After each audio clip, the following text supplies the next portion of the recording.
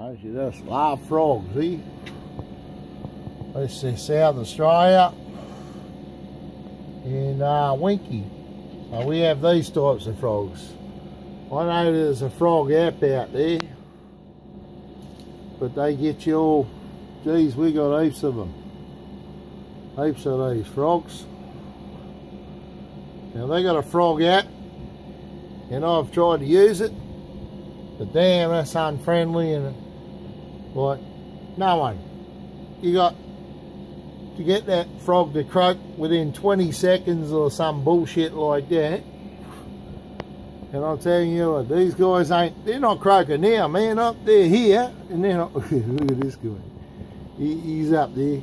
He's right up there. Go focus on him. Hey, but we water these trees and this garden here around all the time. This is frog heaven. That's what we try to do here. We got dogs out there keep the snakes at bay, and we got a cat, well, it keeps the snakes at bay, and the cat knows not to go for birds and frogs. That was a hard thing to teach a cat, but when you've had a cat for a long time, you can do it. Yep, you can teach cats. You can.